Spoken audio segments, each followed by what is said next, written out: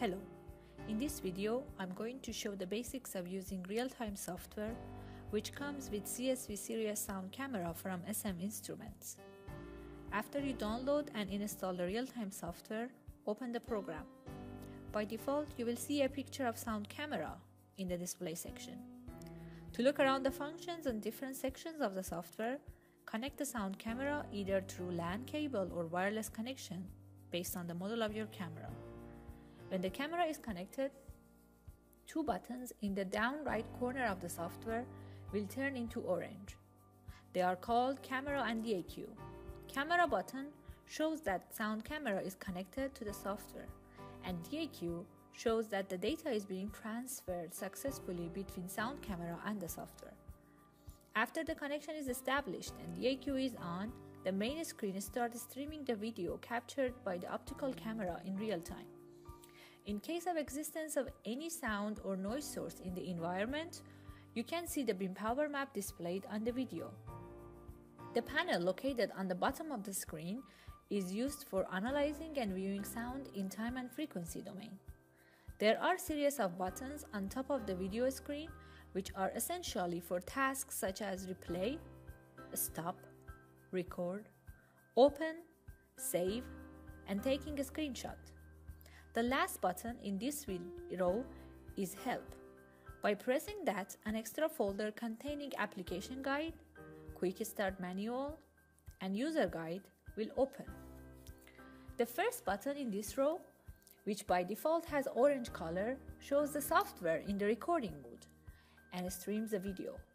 When pressed, it changes into blue, which stops the real-time streaming of video because the software goes into replay mode. In this mode, you can replay a previously recorded video, change the speed of the video, and modify some of the settings from the right side panel. The right side panel in the software is used to control and modify the different aspects of sound visualization. By clicking on the numbering button, you can go through setting pages. Before we start changing the settings and recording the measurements, we need to adjust the gain. Go to page 2 of the setting into sound camera section. Gain is defined based on sound camera's dynamic range. The whole dynamic range is not available in one setting, so it is divided into 4 different ranges. The available dynamic range of the sound camera is 84 decibel, with minimum of 36 decibel for quietest to 120 decibel for loudest sound sources. You can see the range that each gain covers in the graph available in the user guide PDF. You should select the appropriate gain based on the maximum beam power level in your current environment. For measurement in quiet places like anechoic chamber with low sound pressure level, go for higher gain, and for measurements in a louder spectrum, try lower gains. In the current measurement based on the sound pressure level range, gain value of +20 is selected.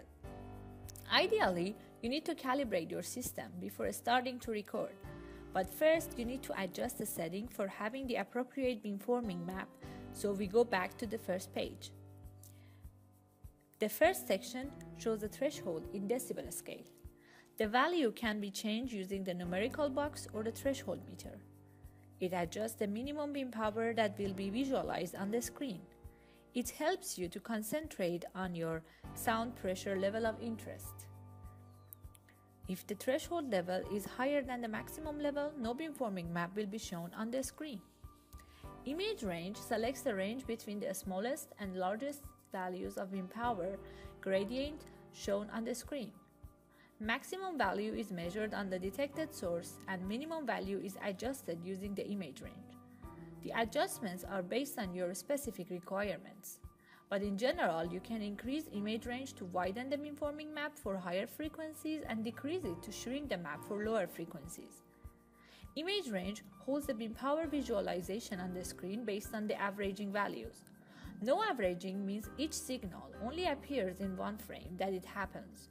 But with exponential and linear averaging, the beam power image is held on the screen for the defined period of time based on its perspective scale. For example, linear scaling is better used for stationary sound sources. You can see when no averaging is selected, the beam power map follows the source movement without any delay. Increasing the averaging coefficient makes the map changes slower. And in case of a moving sound source, it follows the source with some delay. The bottom part of the software shows a graph with power spectrum as its default. Two red dotted lines are low and high cutoff frequencies of the bandpass filter. The values can be changed numerically or directly on the graph by dragging the lines in preferred frequencies. You can also change the graph to level trend, 1/3 octave, and time signal based on your required analysis. The selected values for image range, threshold, image average, and frequency range are shown as text on the video section. Maximum level denotes the maximum beam power value, which is continuously detected from all the points in each frame. Position level shows the beam power value for a specified position on the video. If you move to the second page, you can see settings related to path, record, sound camera, and display configuration. In the first section, you can change the path folder and prefix of the file name. One important option available in the record section is the ability to record in trigger mode. In this mode, recording starts after a certain trigger level is surpassed, and it continues for the duration specified by the user. The recording contains 1 second of data before the moment the trigger is activated. You can see the trigger level by changing the graph into level trend. Trigger level is specified by a yellow dotted line, and the red dotted line denotes the threshold level. For example, here we set the trigger level at 60 decibel, and for better visualization, change the graph to level trend.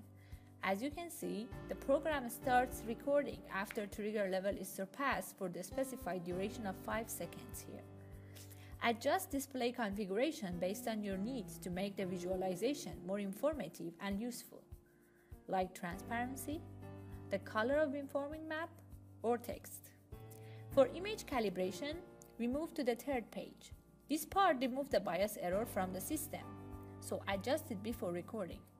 Calibration makes sure that beamforming map is exactly located on the source. In order to calibrate, we use an identifiable source playing a 4 kHz frequency tone. Then relocate the center of beamforming map to the actual sound source manually or using Auto Calibrate button. For using Auto Calibrate, press the button, then drag the center of the beam power map to the center of sound source, and change X and Y value of the beam power center manually as shown in this video. Here there are some advanced setup related to replay section. Audio filter option is used in replay mode. Normally when you play the recorded sound, the whole frequency band is played.